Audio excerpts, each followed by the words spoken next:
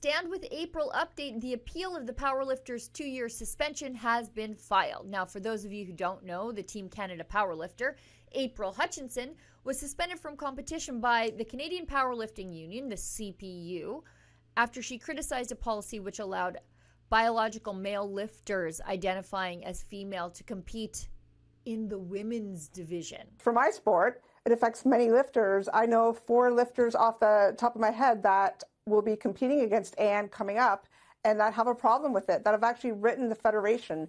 2 people have dropped out. 1 person cut weight so they don't have to compete against Anne. It's not consensual. And I mean, it only takes 1 person to not consent. And the federations that are allowing this, you know, it's disgraceful. It is disgusting that they're allowing this to happen. Now, April is fighting back, but she can't do it without your help. If you want to help, if you want to get involved in the fight for sports fairness, go to standwithapril.com. There, you can sign a petition to the CPU calling on them to rescind the unfair ban against April for simply speaking about biological reality, and you can make a donation to her legal fund. Now, for those of you who don't know, the exact details are as follows. April Hutchinson was threatened with a 2-year ban from competition for speaking out after a trans-identified male-born powerlifter openly mocked women on social media after dominating a female powerlifting meet. I know, it's outrageous. Doesn't count. And no, we're not talking about Mackenzie Lee. She's got little T-Rex arms and she's like 400 pounds of chest muscle apparently. I mean, standard bench in powerlifting competition for women, I literally don't understand why it's so bad. My son, he weighs 45 pounds. His max bench is like 33.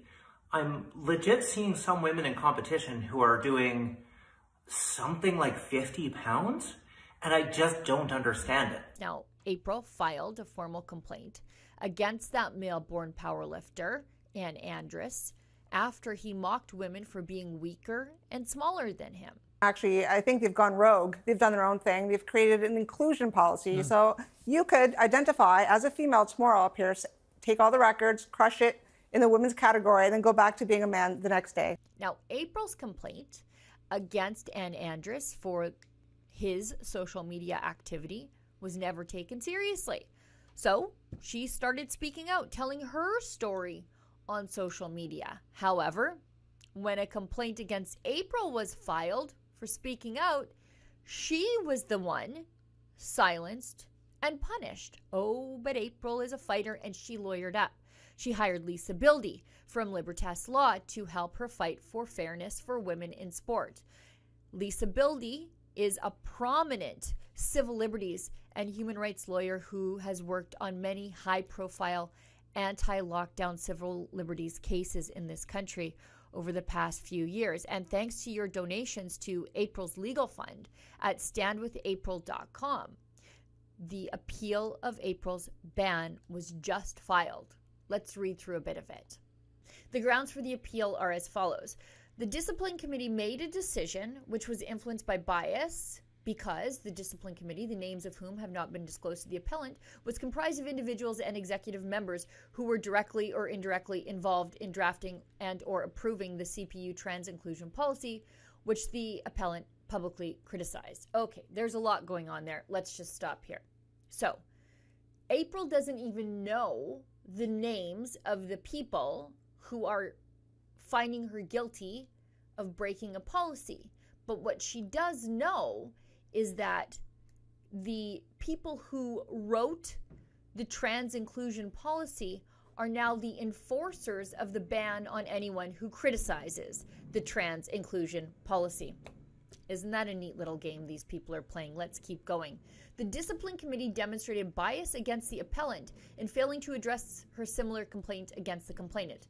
This is also a completely reasonable conclusion for someone like April to come to.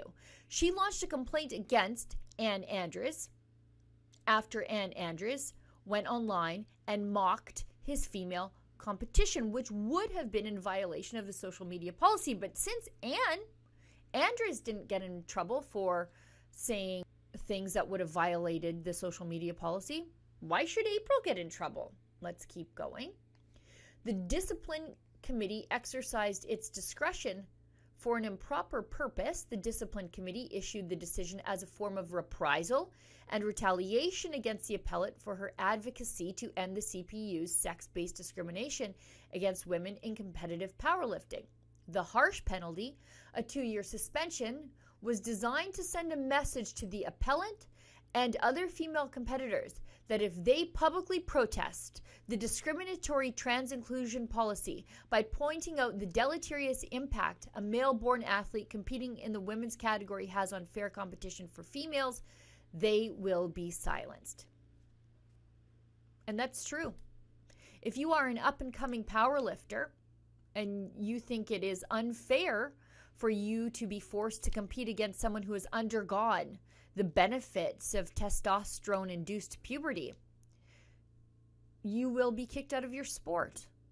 So you're effectively censored. Well, that's the thing. If I didn't do anything about it, I mean, there was times where I couldn't sleep at night. I mean, I've been battling this for about 2 years now.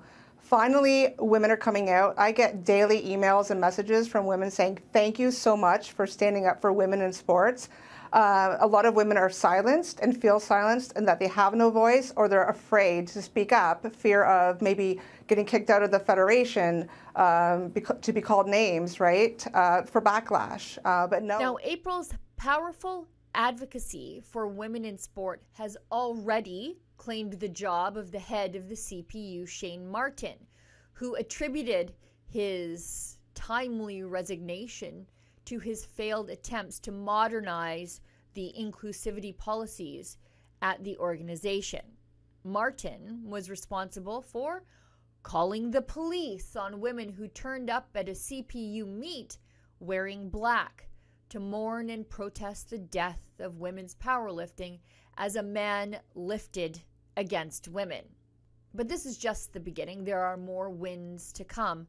To donate to offset April's mounting legal costs as she fights to keep female sports female, and to sign the petition to the CPU to reinstate April, please go to standwithapril.com. For Rebel News, I'm Sheila Gunn-Reid.